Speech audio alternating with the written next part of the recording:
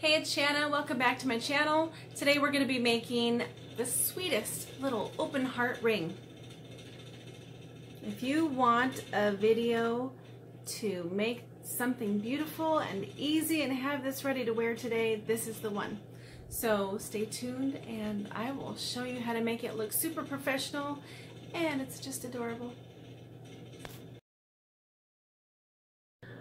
Well, hey there, the tools that you need to make this little open heart ring are some wire. We're going to use 18 gauge wire. You can use any color. I find 16 gauge to be too thick and 20 gauge to be too skinny for this ring. You need a ruler, you need a ring mandrel, you need a hammer, and a rubber mallet. Flush cutters, chain nose pliers, and needle nose pliers. Now let's get started. I would like you to cut a 5-inch piece of wire to get started here. I'm just going to measure.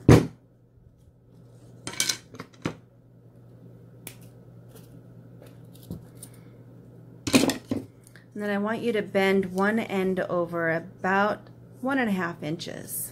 So take your chain nose pliers and just hold it at 1.5 inches and bend it straight down. And then I want you to push the ends together. Just like so. Now I want you to get your needle nose pliers and hold on to the tip of that. This is where we're going to create our heart. So we want to keep it pretty small. Maybe not that little, but maybe not that big. I use it right in the middle.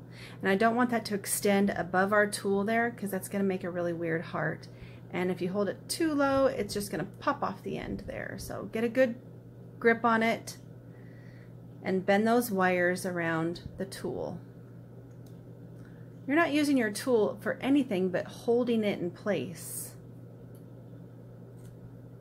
So look, it's made a nice little heart right around our tool. If you keep your needle nose pliers right in place there and bend your smaller piece up over so it overlaps the other side of that heart, that gives us a place to wrap it around. And then take your flush cutters and just cut it right at the end there. Leave enough space on that wire so we can bend it down.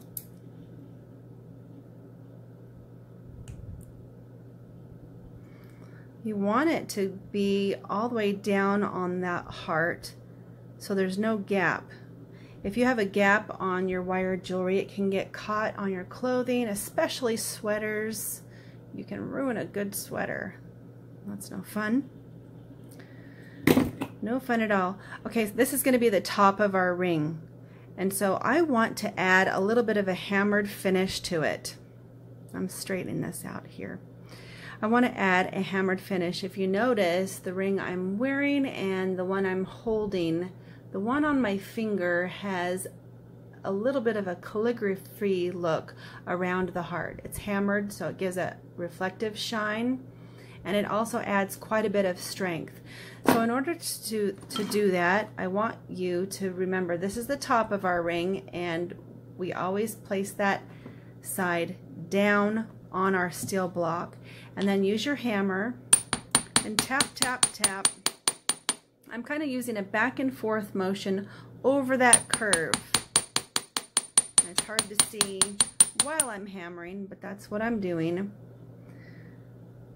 And that looks really good to me. When you like the desired effect, then move over to the other side. Always doing it face down. Hammer, hammer, hammer. Sweet. Okay, now it's time to wrap it on our ring mandrel. You've seen this before if you've looked at my videos. You don't need to have a groove for this particular ring. Okay, I want to make a size 5 ring. So I'm going to wrap it around the size 5. And I just want that to be snug around the size 5 so that I know exactly where I'm going to cut. I want to cut just prior to where I have wrapped here, allowing enough wire to wrap around the end of that heart. I'm going to trim that just a tiny bit more. That looks better. Okay, now I just want to lift this end up. See that? Lift it up, slide the end of your heart over the top of that wire, take your needle nose pliers and bend that straight down.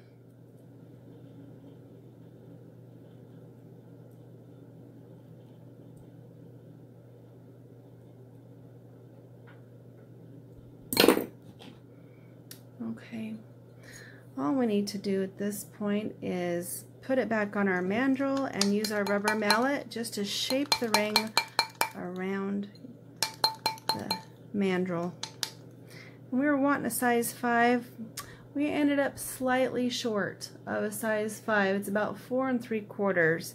So I should have allowed just a tiny bit more length on that wire at the end. This is something you'll get the hang of as you're making more of these, but I think it'll still work for a super cute pinky ring. So I already had another one on there, but it works very nicely. Too cute, right? So hammer those heart curves and it's going to give you a more professional design. It's going to add strength and shine.